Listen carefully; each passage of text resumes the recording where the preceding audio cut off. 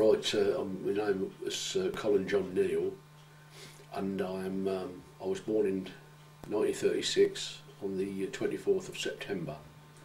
And where were you born? And I was born in Colin, near Portsmouth, which was a military hospital. Mm-hmm.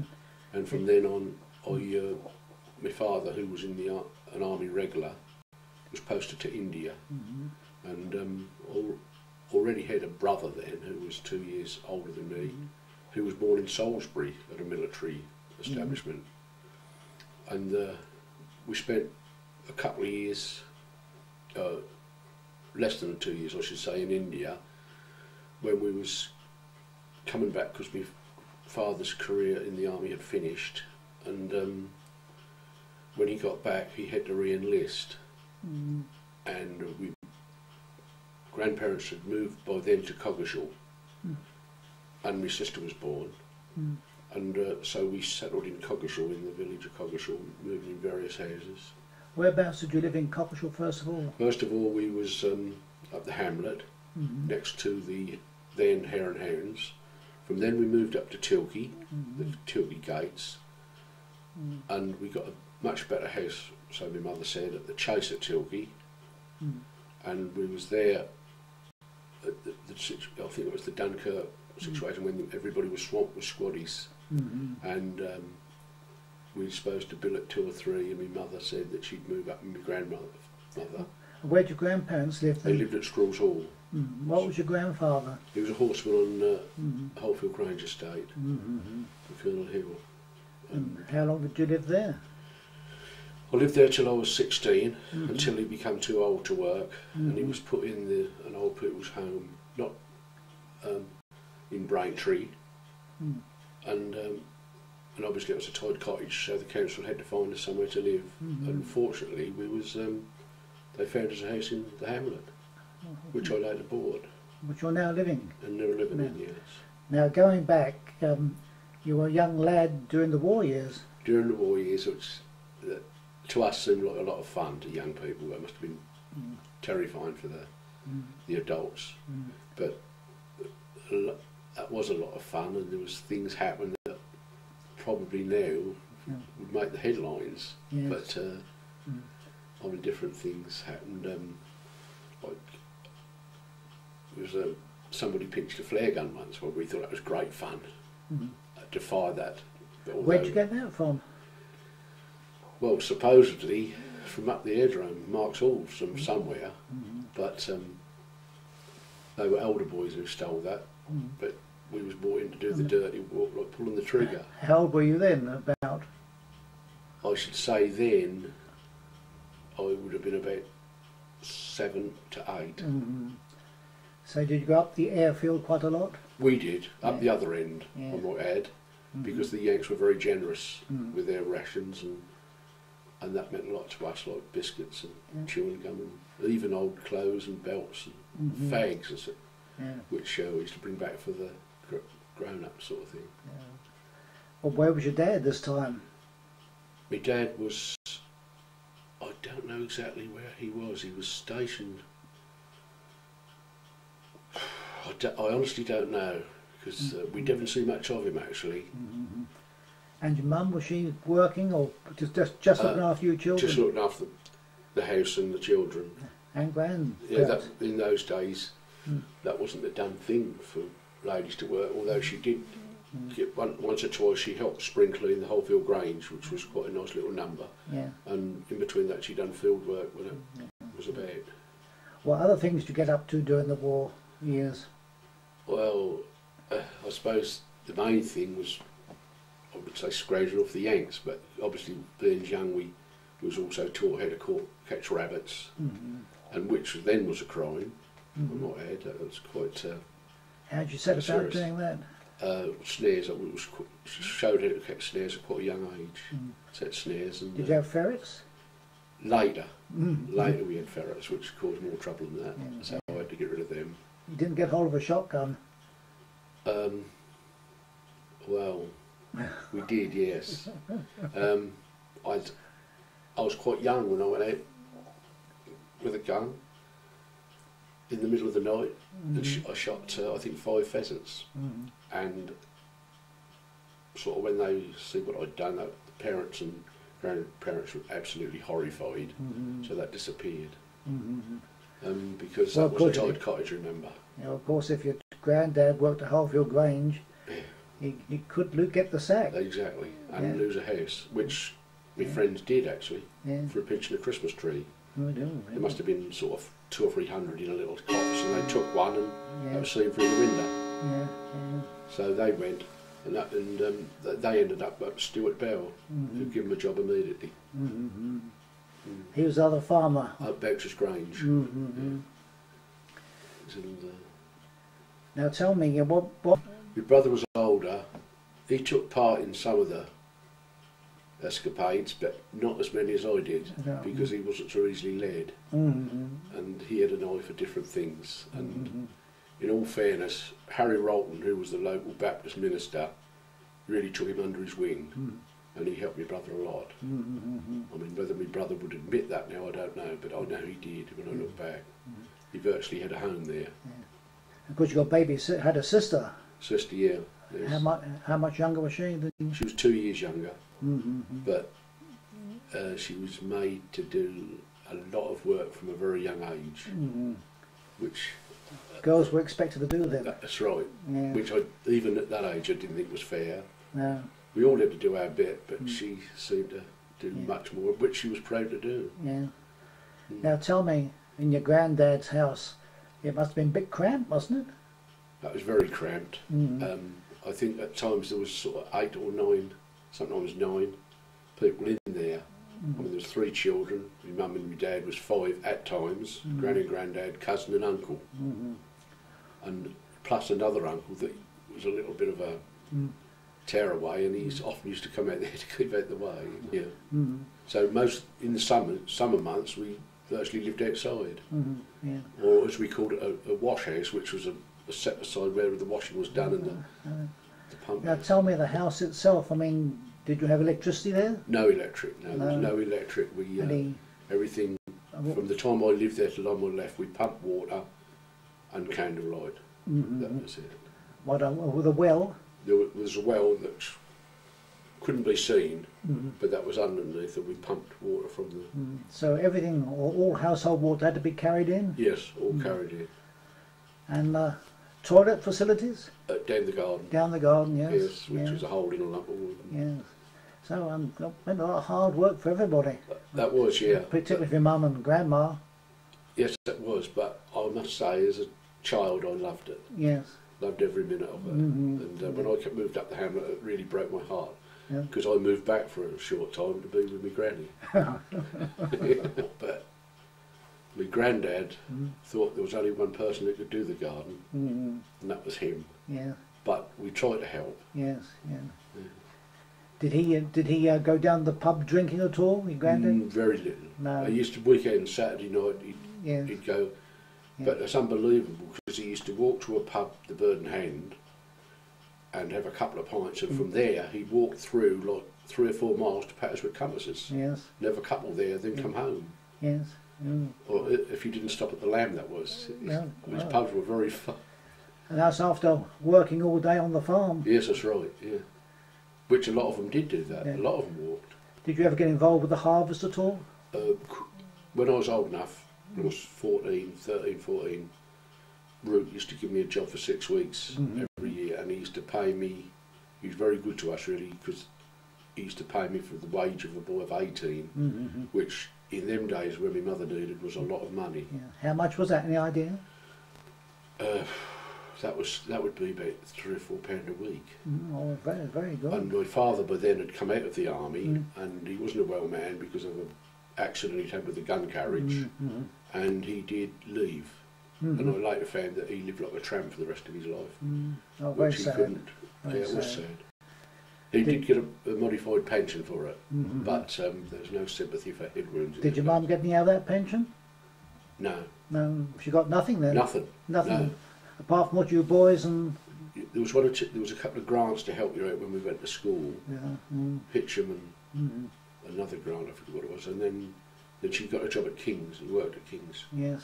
But we was fortunate enough to be living with grandmother and grandfather, which helped. Yes. But there was no chance of leaving and moving away. So there's no income at all apart from what raised in the house yourself? That's right, yeah. Well, not very difficult. Mm. Now I believe you did mention before about going up the water tower or something at the airway. Oh, yeah, after the war was over. After the war was over. And one of our adventures was we went up there and my mate said, "Did you know that the water tower is full of frogs?" And we climbed, it must have been 30 at least foot up, climbed in the tank, caught a few frogs, and threw them at this farmer's sons as they walked underneath. When I think that, I mean, if my boy done that, I'd kill him. It was raining frogs then. That's right. Yeah. Yeah. Now, do you remember any of the other activities during the war? I mean, do you remember the Home Guard, anything like that? They used to come up, we'd see them march around and their activities in the fields. Your granddad wasn't a Home Guard? No, he was horseman. He used to start about up as 4 in the morning because they used to work long hours in the because they were short men. Yes. And but the warden, the air wardens were hated because they were like locals who had become policemen, and that didn't suit people who known it, but they had to do that. They had a job to do, and they'd done it very well on my head. Now the town itself, do you remember the shops out here, or which are? Yes, that was all very friendly, and to us shopkeepers were important. In those days they were the middle class, and but you couldn't fault them when you think back. Everybody was nice during the war. Yeah. That wasn't until after the war when sort of greed stepped in. Yes, yes. Yeah. The first school I went to was the council school at Coggeshall on St Peter's Road. St Peter's Road? Yeah, that was called the council school. Yes, yes. But we used to walk past the church school during the war, and there used to be a heap of scrap metal in the corner, which you used to add to if you could find it around the dumps. Oh, yes. And for the war effort. Oh, interesting. Yeah, that was... you had quite a walk, didn't you, from... That's right, that was about a mile. Although we had bikes at an early age, but how my mother conjured them up, I'll never know. Across the fields and... Well, down Ambridge Road. Yeah, oh yes. That was not so bad coming to work at school. That was all downhill. Going back was a bit of a push, but... Did you have a food at school at all those days? Free dinners. Free dinners. Because my dad was in the army, yeah.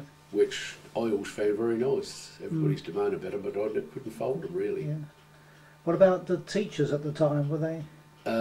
Most of them were very good. You got the occasional bad one. Good.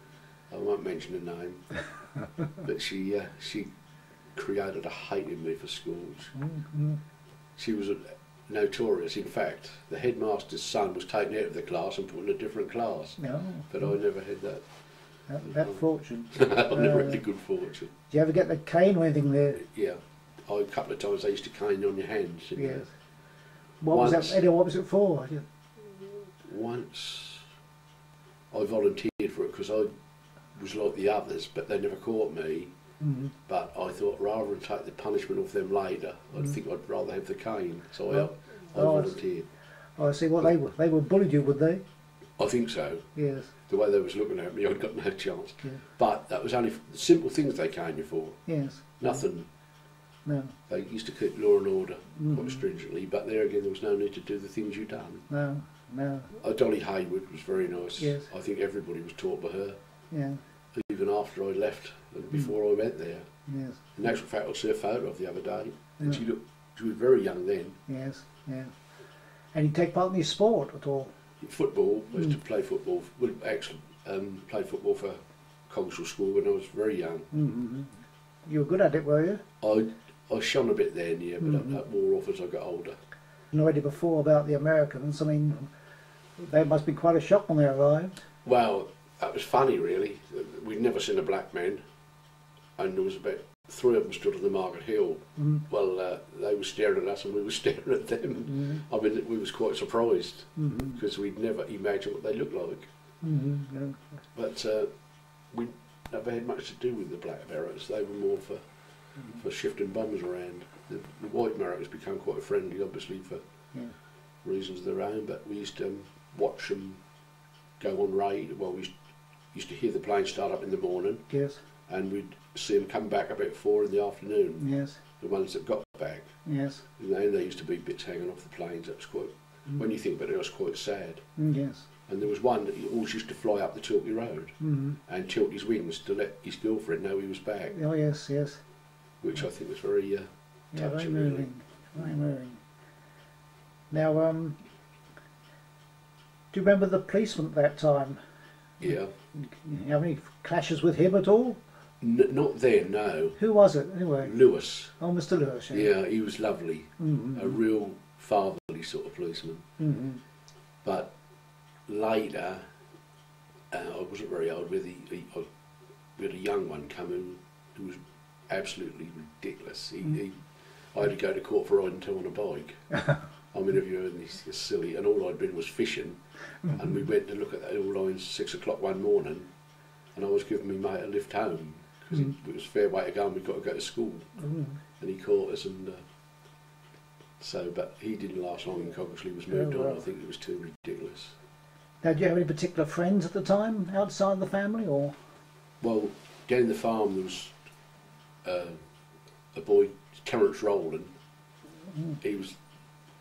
He still is a friend. I hadn't seen him for years, but his mum was good to us as well. In actual fact, she used holidays used to feed me, and we were quite close. Of course, we're talking mainly the war years. I mean, did you have any other entertainment outside the family? I mean, well, the cinema was running then, was it? It was cinema, yes. Did you ever go? Oh yeah, not very often, but occasionally I went, and that was sort of a nice bit of fun when we went there. But the sort of films obviously are dated now. Do you remember anything particular about the cinema at all? I knew that when it rained you couldn't hear them talking. Why was that? Well, because it thundered on the roof. Oh. You see, that used to make so much noise with the rain hitting the roof. The noise was so... And in an air raid, they used to come round and give you the choice of either leaving or staying. Now, I talked about air raids. Do you remember any particular air raids? Well, the worst one we had was when a single German aircraft dropped a landmine. That was the most frightening one because that did shake the house when the landmine hit below the farm. But fortunately the strap had broke, so it went into the ground and the blast went up. Yeah.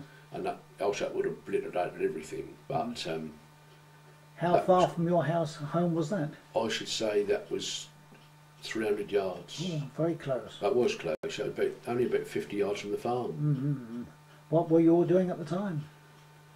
Well, I was there with my sister and my grandmother. I don't know where everybody was, but I remember she said to me that I don't like the sound of this, that's too quiet. She said, you better get under the table.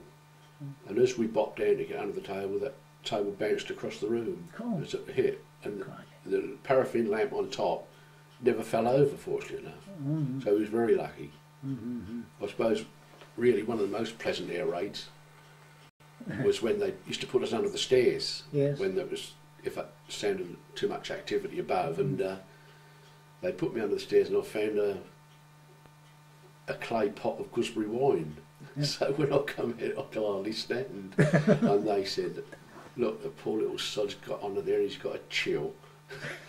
They put me to bed. What was this, homemade wine? Homemade wine, yeah. Oh, did your granddad make a lot of that? Yeah, they used to make it, yeah. Well, that must have been pre-war, because apart from that sugar used to appear occasionally, you couldn't get sugar, but occasionally there used to be a load come to Coggeshall. And I also, he's dead now, so they can't charge him, but I had an uncle who was a chef in the army, so at times we was quite well fed. Oh yes, well. And he used to live with us occasionally. Yes. So he brought a few rations home with him? Yeah. Oh well, good luck to him. I used to hear him threaten the privates on the lorry. They opened their mouth and they... Of course, all the carnivals ceased during the war years. That's right, yeah. Were there any other fates or anything like that? There used to be small fetes, Dr. Bernardo's, different places, and I remember Dr. Bernardo's had a novel idea. You couldn't get ice cream, of course, and so they used to put cold custard in corners, which the kids loved. Yes, of course. Unbelievable, because that was sweet and cold. Yes. And I thought that was very clever. Yeah. Now, the army was billeted on during the war years, well after Dunkirk. I think that was after Dunkirk. I must have been from about that time. Were there any military parades of any sort at that time? Not during the war. No. I think the Warwicks, there was a lot of Warwickshire regiment come to Cogswell. I think they were Warwicks they were going to put on us. Yes, yes. And Now, do you remember any other eccentric people in the town at the time, or I mean, as they appeared to you as a young lad? Well, there was quite a few actually. There was Drop the Pudding. No, what was he was. Why was he called that? Well, because that was something he shared in the street once. Something done. He had to pick something up. Says, "No good, Mum. I'm going to drop the pudding." So after that, he was known as Drop the Pudding. But the poor bloke later went to Lally. His girlfriend packed him up, and he tried. This is the absolute truth. He tried to pull his eye out with a fork. So he was always nuts, you know. Yeah, a bit strange. Yeah, but I mean, Cogswell people were funny. It was their sort of humour. Yes. I mean, in the winter when chimneys were being repaired, that was cuckoos. All you could hear all over Cogswell was cuckoos. Like there was one bloke actually known as Cuckoo Rainer, and there was a bloke, Footy Everett. As soon as they got on a chimney, they used to keep shouting cuckoo, and the old girls used to say, "God, they're early this year." They had a good sense of humour. Yeah, that's right. Yeah. Any other people you remember like that who came out with strange sayings? Well, when you look back now, a lot of them seem to be a little bit, without being cruel, cruel. A little bit on the simple side, really. Yes. What about the doctors? You remember the doctor, or a doctor at the time? Yeah, Dr. Moffat.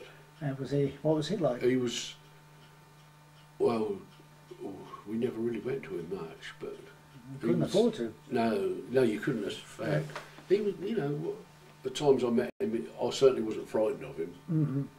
And the dentist Griffiths, he was similar to Dr. Moffat. Actually, they were very professional in their attitude. Yes. Of course, they'd be paid for. That's right. Yeah. Did your mum belong to any hospital association, anything like that? Do you know, or sometimes they used to pay a penny, didn't they? That's right. A penny and live forever. That was said, wasn't it? Yeah. Pay a penny, and I think she paid the penny. Yeah. Did you go to church whilst you were? Yeah. Which church did you go to? Baptist. Baptist church. Yes. Baptist church I used to go regularly. That was a sort of a done thing. Yes. For youngsters. And who was the minister then? Harry Rolton, Fred Eagle. They were quite big noise in there. Edith Rolton used to play the organ, and Ivan Boone used to play the organ, very good organist. And they used to import one of the ministers, Mr. Spalding from Bradwell, and we also had visiting ministers. Any outings at all? But yes, we had. Obviously, in the worst years of the war, the outing was down to the Abbey. Yes. What would that mean? Well, we'd go to there and play near the river, and a little trip on the punt, and which when you were very young, it was all very enjoyable. Yes. Yeah. And then I remember we'd been to Dovercourt, Walton. How did you get there? They used to hire a bus. That was in later years, you know. One of Moore's buses. Moore's buses, yeah. Yes. But it took ages to get everywhere. Yes. You know, it just takes so long, and especially Dovercourt. Yes. But it was all enjoyable and an adventure. That was after the war, was it? Or? That would have been just after. Just the war, after the war, yeah. Yeah, during the war, they were local. They used to lay on local. Yeah. Did you know anybody who lost their husbands during the war? When I was very young, I heard one of the Collison boys was killed, but that meant nothing to me. No. They did live in the Cradle House, then worked on the same farm. No. And by and large, they were exciting times for boys. they were. Yeah. Yeah, they were. It sounds a silly thing to say, but they were actually, because that was one big adventure. And remember any of the planes crashing at Earlscone, or? Yeah, we had I think that was a Doodlebug crashed at Palmer's Farm. There was a fortress come down just up where the bypass is now, at Wisdom's. In fact, actual fact, the hedge there has never grown. No. There's still a gap in the hedge, so that must have tore really deep roots out, mustn't it? And I know on Invasion Day, I got up because the sky was full of planes, and I kept running in to tell everybody, and everybody was telling me to go back to bed. And then I ran back, and I ran out again, and there was 7 men jumped out of an aeroplane. So I ran back and told my grandmother. So she said, well, where are they going to land? I said, I don't know. I said, but there's one getting very low. I think he'll land next to our house. So my grandmother said, look, as soon as he's gone, grab that chute. She won't worry about the bloke. So he come down, and the farmers took him back, and they gathered the chute up and took the chute with them. So, because that chute meant a lot to people then, because there was no clothes about. No, was silk, you see. And they used to knit with the silk, didn't yes, they? Right, yeah. Make socks and that. Yes, I've heard wedding dresses been made of it. That's right, yeah. Because, I mean, we used to get, if anybody found a chute that was so big, we used to get a share of it. Yes. And that meant a lot. You say after the war you moved up to the hamlet here again? Yeah.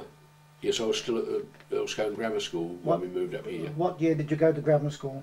What year? That would be in 47, 48. Yeah, just after the war. Yeah.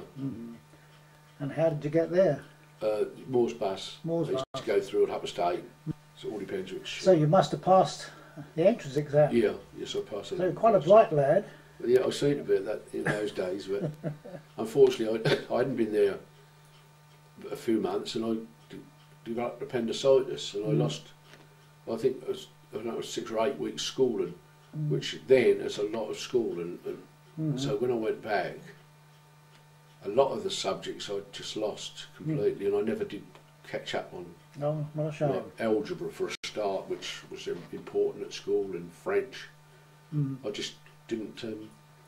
So I sort of lagged behind. I was still all right on the general arithmetic and things like that, sciences. So how many years did you stay there?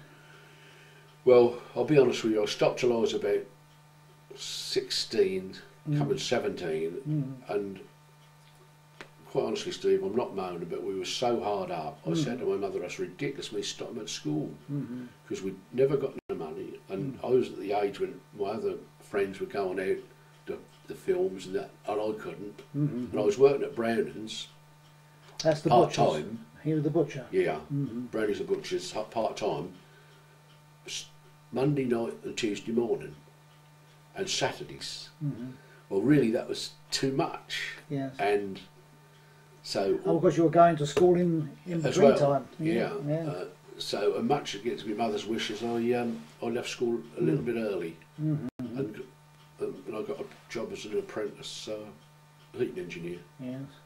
Oh, that Crittland Winston's. Crittland Winston, yes, at Braintree. That's right. I got a job there with a 4-year apprenticeship. It was normally 5, but because I'd been to a grammar school, they give me a 4-year one. What was your brother doing then? My brother was at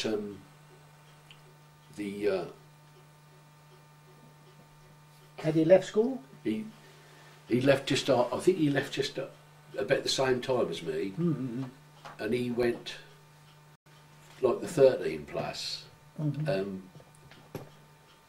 and he done very well. He was very bright at school. He failed 11 plus, funny enough, but then he went to the other Colchester, and he done very well.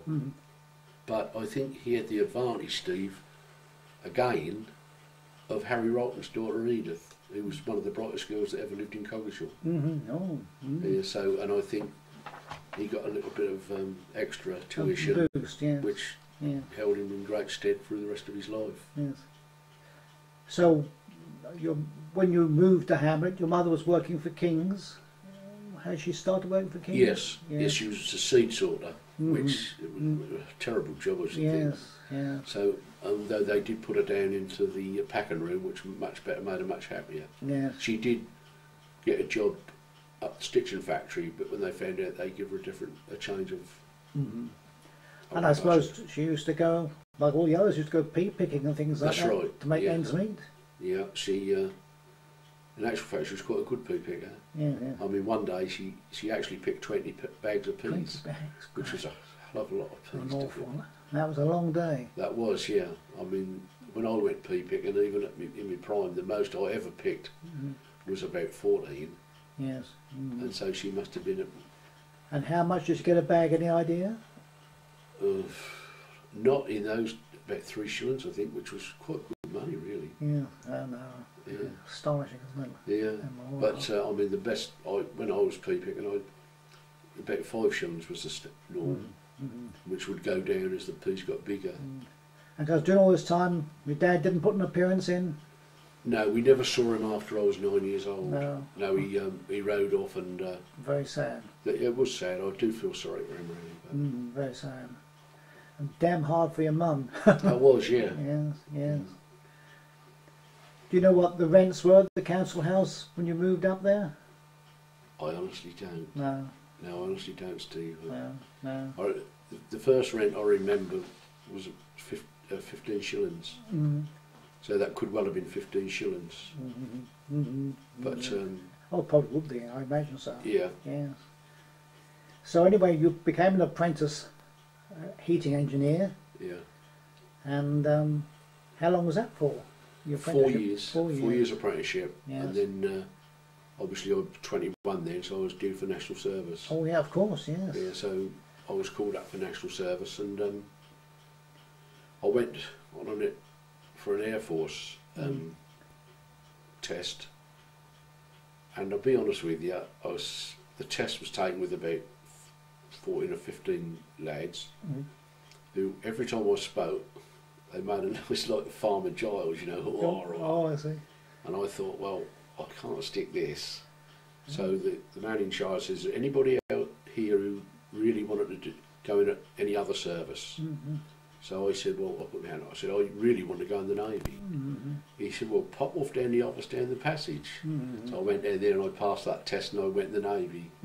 But they were probably nice blokes, but just high spirits, and probably knew each other. Had you any real indication to go for the Navy? Had you any real? Well, the back of my mind, I'd love to have done. I did want to go in the Navy all my life, actually. But I never dreamt I'd get in national service, because they only took a very small percent. No, that's right. So I was well pleased when I got in. And what trade did you become in?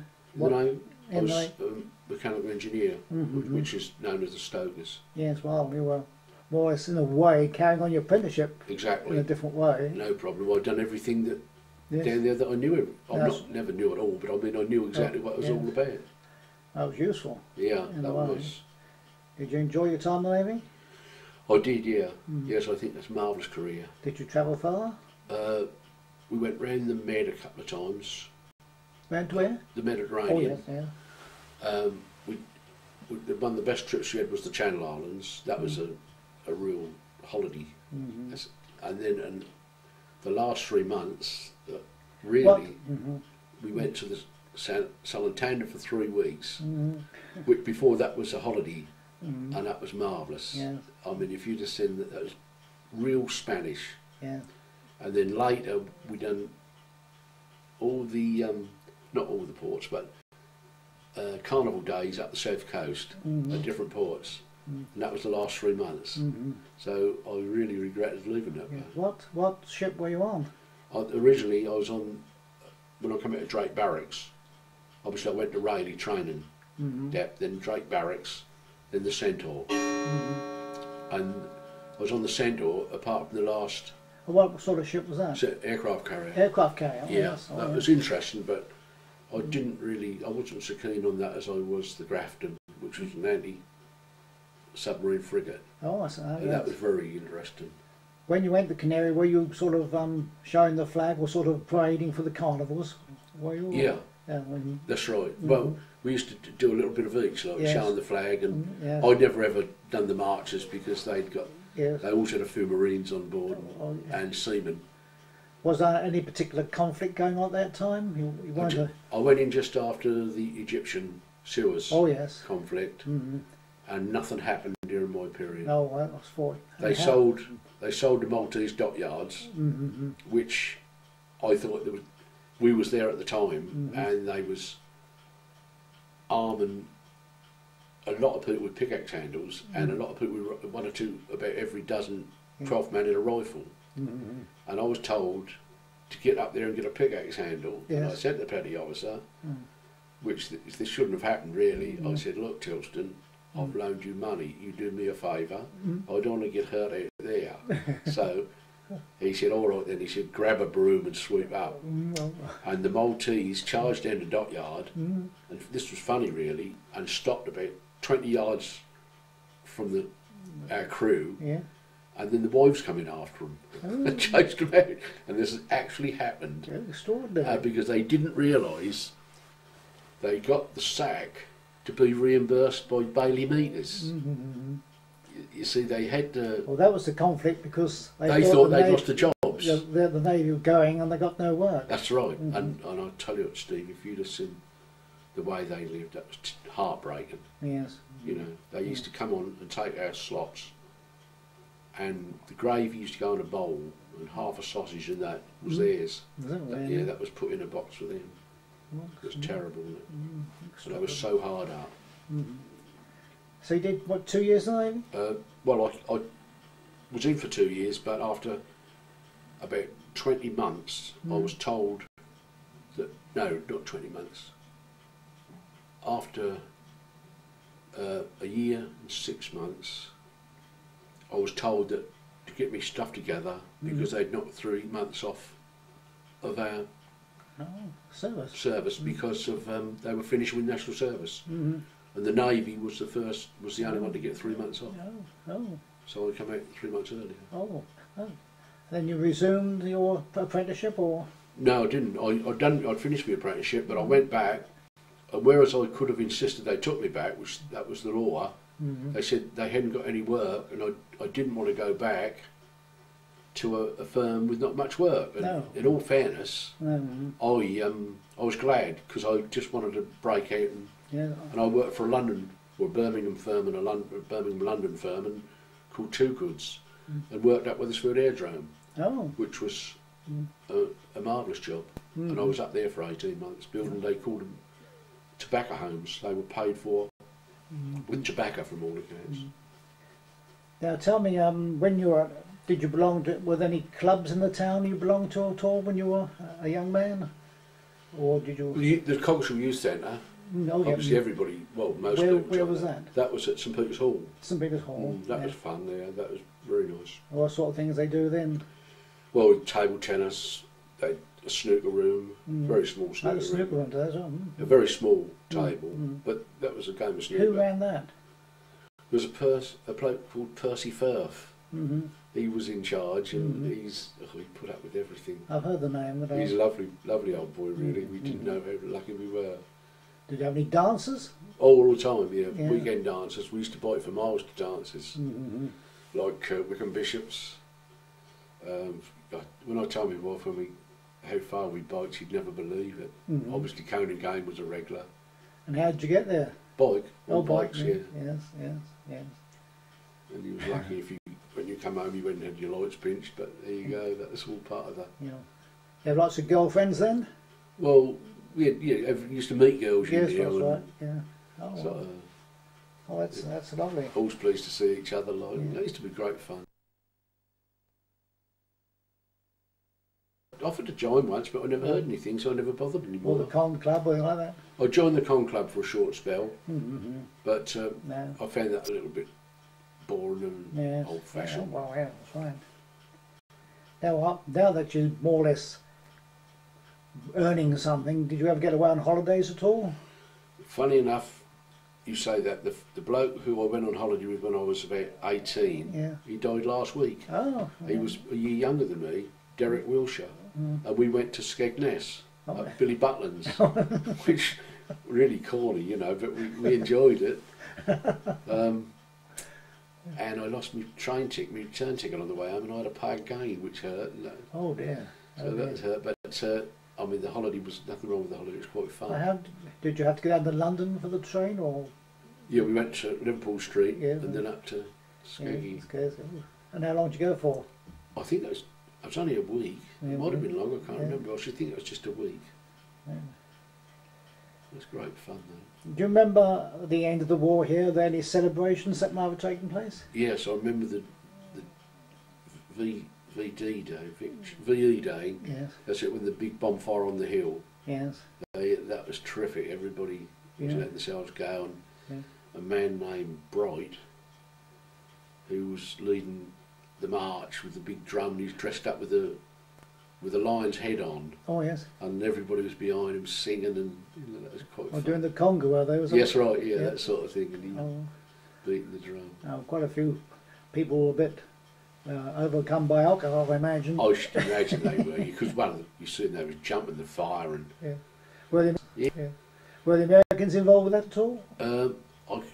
There must have been a band, but I can't remember much of them really. Perhaps they were kept out of it. Oh no, because they moved on to France, hadn't they? I should say they had. I know when the Brits turned up at Marks Hall, that was a different kettle of fish. Yes. Christ, they tightened up on security. Oh yeah, did they? Cool, did they? I mean, we couldn't get near the base. Oh. They'd be chasing you once you was with 50 yards of that base. You was being chased. But with the Americans, we used to. Well, you'd never believe it. We'd keep a tent, their store tent. They had a big canvas storage tent full of food, and we could walk from Bunlick Wood behind it, load a box up with food, and walk home. Yeah. But the thing was then never to hide it, because somebody would see you hide it. When you went back for it, that would be gone. Oh, yes, yeah. Things have changed a lot since then. Yeah, yes, for the better. I don't think the town's quite as friendly as it was. Not really. People were friendly then, there was no doubt about it, but nobody was very wealthy, that was the difference, you see, and so they had more time to spend with each other. At the moment now everybody wants to do their own thing and move on, don't they? Of course, they're all, in some ways, they're all related, or they work for the same bosses, don't they? That's right. Yeah, that's right. And the pastimes were simple, like fishing and rabbiting and things like that. Yeah. And of course the old local pubs where they used to tell the biggest lies you've ever heard. Yes. Expect you to believe them. Do you recall the chemist at the time? Yeah, I remember Pinkley Practice very well, because I often used to go there with small.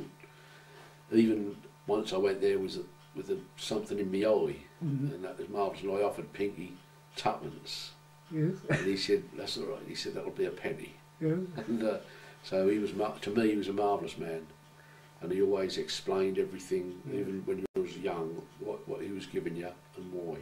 I believe sometimes somebody preferred his medicine to the doctor's. Oh, my mother did for a start, every time. Yes. And I think that did get up a few noses at the end of his days. Yes. But I know one funny story with Pinky when he used to do eye tests, and the man went off with the glasses, and after about a week he went back and said, "These glasses really, Mr. Prentice, are no good at all." And Pinky said, "Thank God you brought them back." He said, "I'll give you mine." And that was an actual fact story. Lovely. When did you get your first car or van? I was at Colchester Market, and you'd never believe it, but there was an Ostentera come up for auction, and I bought it for £25. Oh yes. What sort of car was it? Ostentera. Ostentera. Yeah, and I had that for 2 years. Cost me nothing apart from tax and insurance. And I sold it what I thought was a lot of money for £30 when I had to go in the army, Navy. Sorry. And was near there up for sale for about 7,000 at minimum that day. So that was 1936. Yeah. What size engine was it? I really can't remember. That was big, but then you pressed a button to start it, and you knew that was running when the bonnet started to tremble. So that was marvellous, really. Yeah. And there was also a starting handle if you knew in those days. Always had a starting handle, didn't they? Which you often used, actually. You did. Yeah. Many times I used that. Yeah. How did you learn to drive? Well, when I was at Crichton Witness, I got an L test, and I used to shunt round the yard. And then later once they let me drive them home from work, but no more. I wasn't that good a driver to start with, obviously. And then after I bought the Ostentera, that must have been, I don't know, perhaps I only had it for a year, because after I bought the Ostentera, I'd got me learner's licence, and the Seals crisis started, and learner drivers didn't have anybody sitting beside them, and so I just got in and drove it. And I had a rough idea how to drive, and I also drove tractors on the farm, of course, which helped. Yes. And that when I went for my test, I failed my first test, but I drove off on my own anyhow, which didn't make any difference. So the next time I went back, I had about a 5-minute test, which he said, "It's obviously you can drive," which was silly. It's a bit different today. After all, I wouldn't want to do it now. No. Sort of one of the biggest transport firms in Coggeshall was Hutley's. Oh, yeah, Hutley, yes. The lorries were so small that which we used to think were huge in those days. That was a joke. And then that was taken over by British Transport. Well, yeah, I do. I remember in the school playground we was all playing one day, and he seen quite a well-fed American coming down the road in a jeep, smoking a cigar, and he lost control of the jeep on that bend, and he come through he hit the school gates. There was a young blonde-haired evacuee playing near the gates, and the gates snapped and went down on top of him. And there was blood everywhere. And I remember one or two of us, who was only small boys, tried to lift the gates off of him. I remember one person in particular was George Leatherdale, who thought he'd be better lifting from the other side, so he ran across the top of the gates to get to the other side. But every time we lifted the gate, the poor boy, a bit of wire had gone in the boy's eyes, and he was lifting his head up as well. So that was quite horrific, really. But he did come back to school later, all patched up and mended. And the Americans sent a huge bag of sweets down for the local schoolboys, which was very nice. And we did, after that, once or twice, go up to Christmas dinners at the American Air Base, laid on with the Americans, which was all very nice. Yes. That's marvellous. And how many of you went up? Any idea? The whole school. Yes. Oh, 100 or more? I think it was 300. Was that 300? Am I right? No, 180. 180, yeah. That's right, 180. Now you did mention just then about evacuees. Were there many evacuees in the town? Yeah, they funny enough, they turned up, and nobody troubled to explain to us who they were, which always annoyed me at the thought of young boys being taken away from their parents and coming to a school, and we just thought we obviously weren't nice to them. There was little gangs of evacuees, local boys and Bernarders, and so there was a certain amount of rivalry. But were there any fights? Yeah, there was always to start with, and then as that we got used to them, we become friends, obviously. But even then, we never knew who they were. No. Nobody said they're evacuees. Did they stay very long, or? Well, they seemed. Some of them seemed to stop for a long while. A lot of them just disappeared overnight and went back. But did any of them remain in the village forever? I can't remember. I know that we've had them come down to see us, not us in particular, but the carnival days. They've turned up and said who they were, and in one particular there was a boy named Bob Strullett. I've met him a couple of times since the war, but I haven't seen him lately. No. Oh, very, very interesting. But, go on, yes, but there's one in particular. I met him, and I never knew him. He never went to our school, and he came up to me and he said who he was, and he said, "Is that bastard Aussie who's still around? He used to give me hell." So I felt very sympathetic towards him because I knew Aussie and he was a little bugger. Yeah. Oh well. It was. Just a second.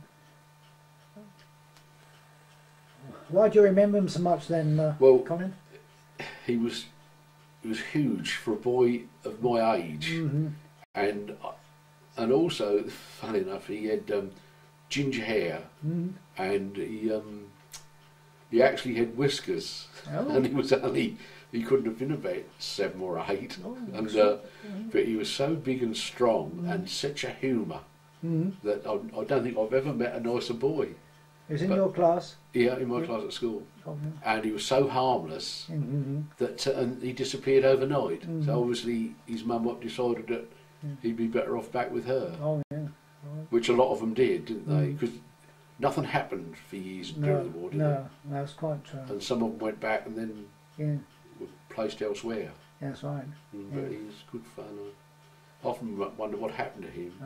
You're a big fella now, Colin. Were you always a big child? No. No. No. In actual fact, I was all often taken to the doctors thinking I'd got consumption. I was so thin. Well.